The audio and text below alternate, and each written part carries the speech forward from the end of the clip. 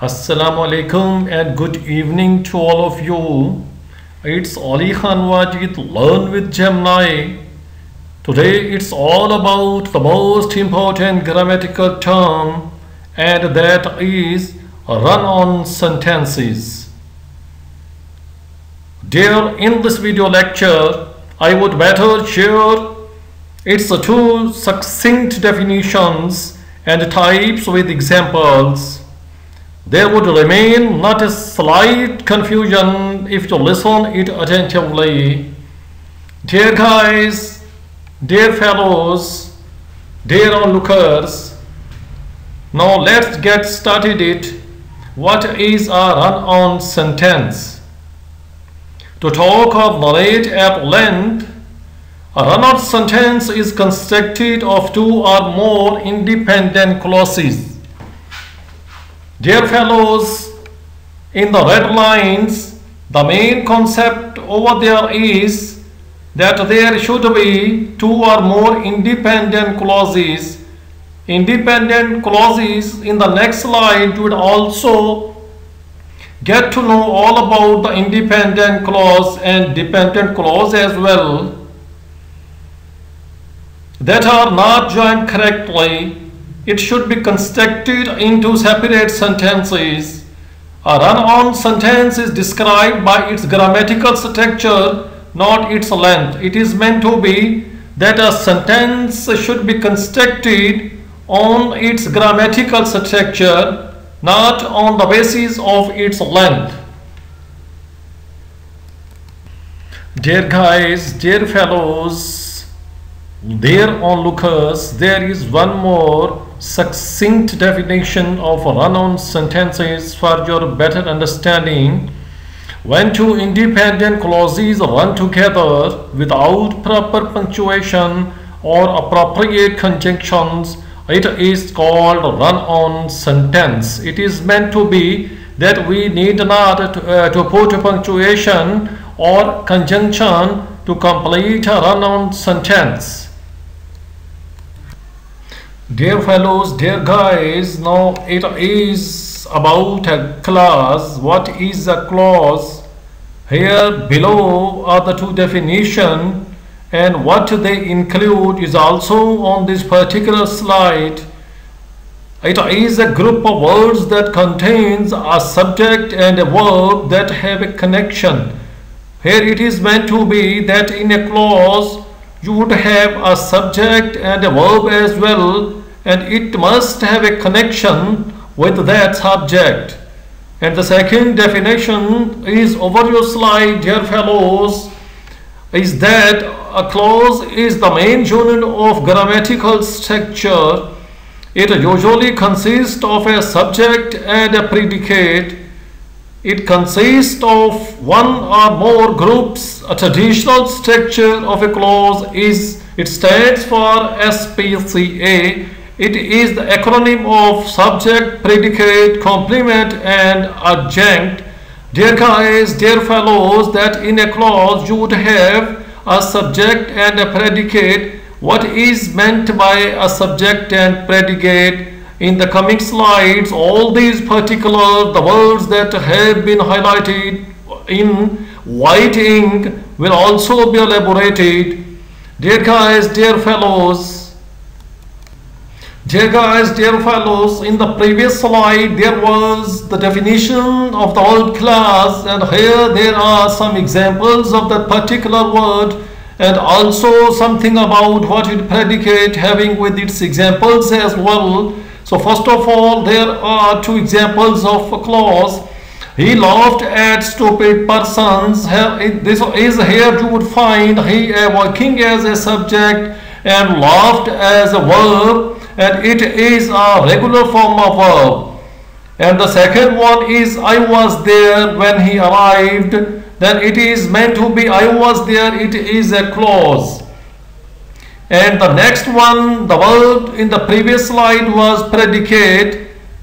Here is first of all its definition. What is a predicate? And there is an example as well. A predicate is the part of a sentence that tells what the subject is doing. It is meant to be that activity done by the subject, it shows by the predicate or what the subject is.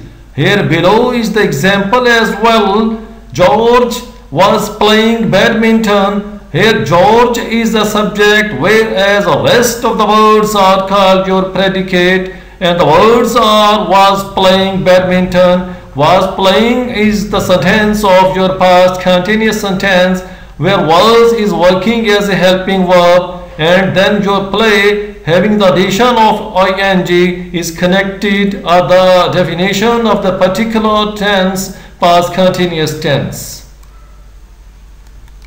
Dear guys, dear fellows, in the previous slide there was a word adjunct, and what is the definition? And then here below, with having the same case, examples are also over there on this particular slide. A word or phrase that constitutes an optional element or is considered of secondary importance in a sentence. It is meant to be when there is a sentence and activity that is being done by the subject. It just adds something additional information regarding the activity of that certain subject. And the second definition of that particular word adjunct is over there. An adjunct is a phrase which isn't necessary to the structure of the clause. It is meant to be that if you don't add this particular adjunct, the meaning or the theme of that sentence remain to be understood as well, but which adds something extra meaning to it. It is meant to be, and you must have two examples as well. First of all, they add to their fill. In this particular sentence, if you just say there they add, it is meant to be that there is something complete to be understood, and the word to their fill is an adjunct in that particular sentence, dear fellows. And then the second example on this slide is also over there. We left at night.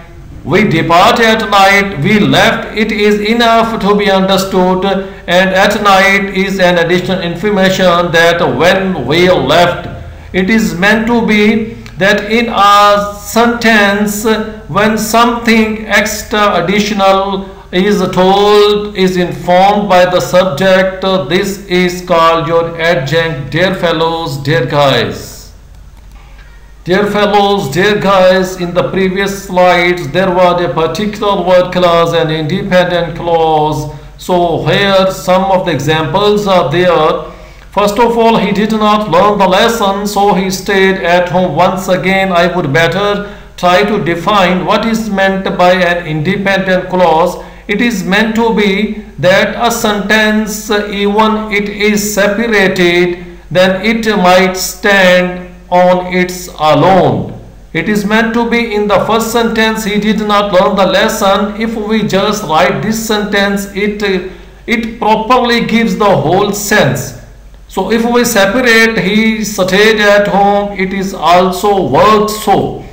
And the second sentence on your slide is, they bought the books and started learning their lesson. If I just split these two sentences, these two clauses, then each clause stands on its own. They bought the books. It is enough to understand. And then they started learning their lessons. It can also stand on its own. These two are the independent clauses. And the next one is, William likes to eat burger. It is also meant to be your clause. And the next one is, do you know the man who died yesterday? In the same clauses, you may know, do you know the man who died yesterday? If you just split or separate these two clauses, then they can stand on its own. It is meant to be independent clause is meant to be, if we separate the two clauses, then they can stand on its own. Dear fellows, dear guys. Dear guys, dear fellows, now I talk about the types of run-on sentences. First type of that particular sentence run-on is fused sentence. This type of run-on sentence where two independent clauses are joined together without proper punctuation or conjunction. In this particular slide, there is a specific information that what might be a fused sentence when there is a sentence to independent clauses, and then you need not to put or add punctuation or conjunction within that two independent clauses. There you might also have some sort of examples as well. Dear guys, dear fellows, in the previous slide I have talked about the first type of run-on sentences, and there was the first type, fused sentences. Here are the examples of that particular type named fused sentences. Here below are two independent clauses without punctuation or conjunction. The first example is over there on your slide, is that the clouds were dark, we thought it would rain. Dear guys, dear fellows, in that particular sentence we don't have any punctuation mark or conjunction, and this is a clause, and again I would define it. If we split or break or separate the two clauses, the clouds were dark, then it may stand on its alone, and then the rest of the clause is we thought it would rain, it also will stand alone. And the second sentence example of fused sentence is over there. I bought a shirt, however it did not fit. Again, in that particular sentence we neither have a punctuation mark nor any conjunction. So hope so, dear fellows, dear guys, dear onlookers, you would have better understand what is a fused sentence. Dear guys, dear fellows, it is the second type of run-on sentences, and that is comma supplies or fault. What is meant by a comma supplies? A comma supplies or fault occurs when a comma incorrectly separates two independent clauses, and the example is over there on this certain slide. We went to the playground, comma, we remained unable to play. As these are two independent clauses and they may stand on their alone, so here it needs to be put conjunction rather than to put comma over there. It is meant to be here the comma sign is incorrectly put.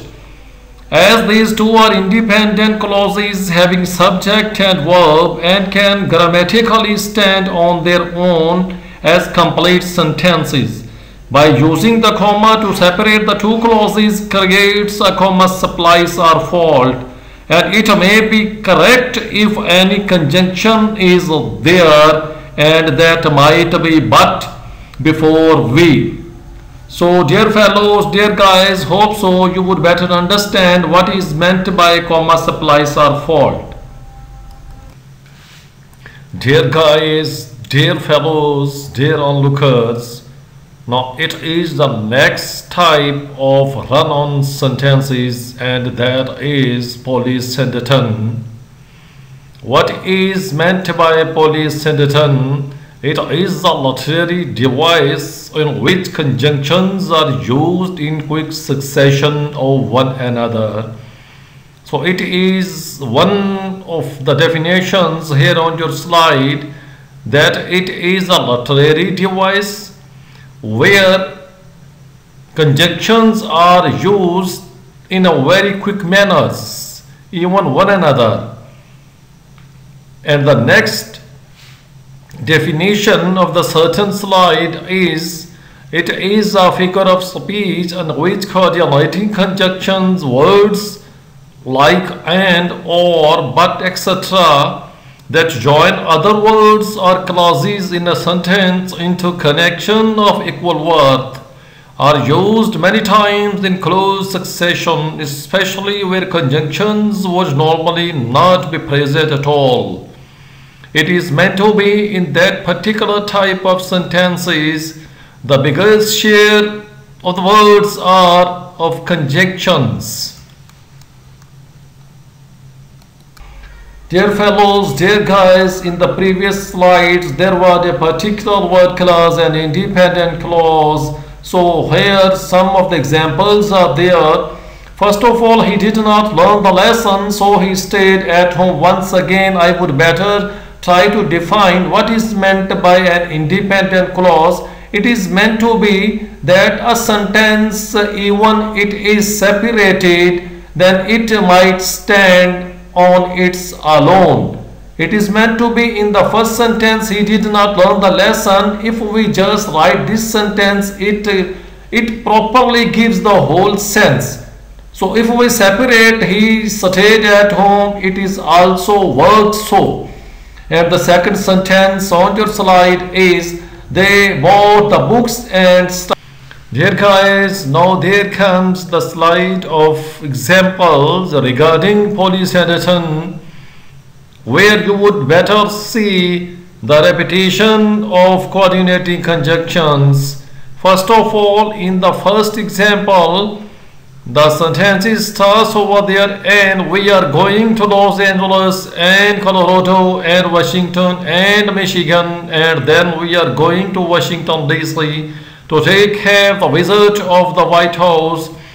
In the given phrase sentences, there are some words repeatedly. The word coordinating conjunction and has been used, and that has also been prominented in red ink.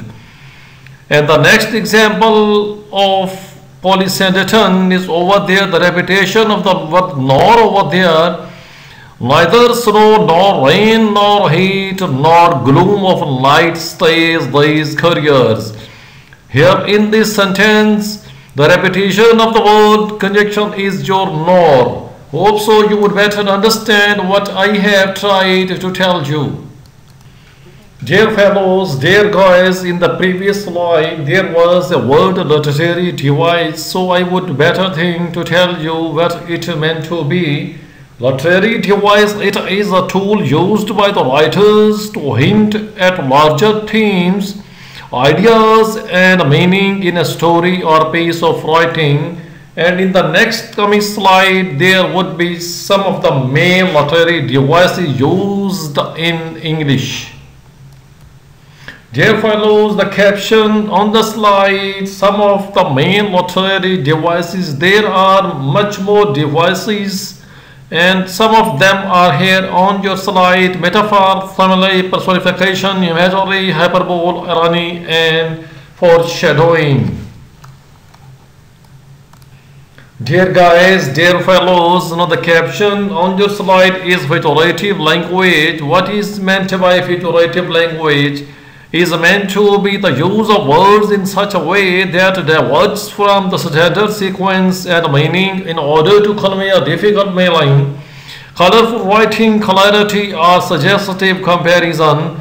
It uses an ordinary sentence to refer to something without direct stating it. It is meant to be, this particular slide links with the previous slide where figurative things, literary devices have been mentioned in the previous slide, where we are going to state some bravery of someone and then we refer it to the lion. He is like a lion, he is brave like a lion. So something like that, that just links with the literary devices. It is meant to be figurative language. Dear guys, dear fellows, in the previous slide there was the definition of figurative language, and here in this particular slide you would better have an example of that. If someone says that news hit me like an atom bomb, then what it is meant to be, that is he really hit by an atom bomb? Certainly not. If he is hit by an atom bomb, then there would not be even the crumbs of him over there. So it is meant to be that he is using figurative language. The listeners know that they would die if an atom bomb hit them. Dear guys, dear fellows, here an example of polysyndeton. And this is the address that was delivered by Martin Luther King Jr., a blackish statesman. And this particular statement address is in the lesson of first year of English. I have a dream. I have a dream that one day every valley shall be exalted, comma, over there. Every hill and mountain shall be made low, comma, over there. The rough places will be made plain, comma, over there, and the crooked places will be made straight, comma, over there. And the glory of Lord shall be revealed, comma, over there, and all flesh shall see it together. In this particular slide, there is the use of comma, and it is a better depiction of police than what we have listened or read in the previous slide. Dear guys, dear fellows, there is one more type of run-on sentences, and that is sentence definition. Sentence is a rhetorical term for a sentence style in which words, phrases, or clauses are joined by conjunction, especially usually the conjunction is coordinating conjunction, and that is and the example is over there on this particular slide. I crawled back under the cover of the boat and huddled there, wet, cold, and sobbing. And the word "and" over there, that is just connecting the rest of the words in that particular sentence. Dear guys, dear fellows, dear onlookers, the caption on your slide is a rhetorical term. What is meant by a rhetorical term? It can refer to the subject of rhetoric. And what is meant by rhetoric? The art of speaking or writing effectively. What is the meaning of rhetorical? Of a question asked in order to produce an effect or to make statement rather than to elicit information. To call forth or draw out something such as information or a response information, and it links to your literary devices as well.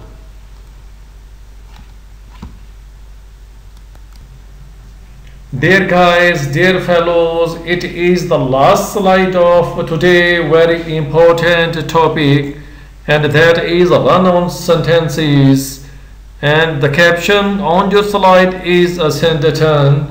What it is meant to be? It is meant to be is the Greek prefix where meaning lot involves omitting conjunctions totally and using a comma before the final item of a list. It is meant to be that you just omit the conjunctions over there and put commas, item list. And example is also over there. We packed sandwiches, comma, apples, comma, bananas, comma, cakes, comma, biscuits, full stop. Then it is meant to be that it is a type where we just use commas instead of any conjunction. Dear guys, dear fellows, thanks you very much for your very precious time that you listen all that very patiently.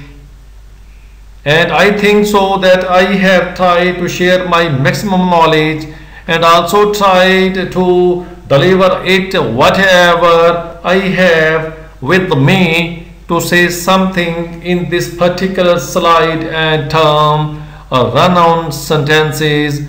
So thanks to you all. Have a good night. So take care and Allah Hafiz.